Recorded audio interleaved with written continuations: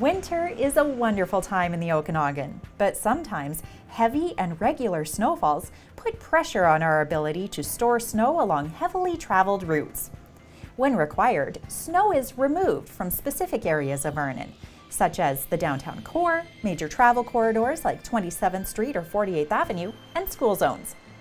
In order to conduct snow removal, there needs to be a break in snowfall activity, and approximately 20 heavy equipment operators, including city staff and contractors, need to be available. Snow removal is done during overnight hours to mitigate travel impacts for residents and visitors, as well as to keep everyone safe. Depending on the volume of snow to collect, it can take up to 3 or 4 nights to complete one round of snow removal across Vernon. Snow removal is a costly task, so it's done when and where required in order to responsibly use taxpayer funds. For example, it costs approximately $15,000 to $20,000 each time snow is removed from Vernon's downtown core.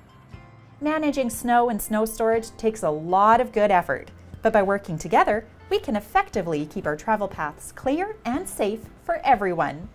The City of Vernon thanks all crews, residents, and businesses for helping to clear roads, pathways, and sidewalks throughout the winter months to keep our community safe and moving.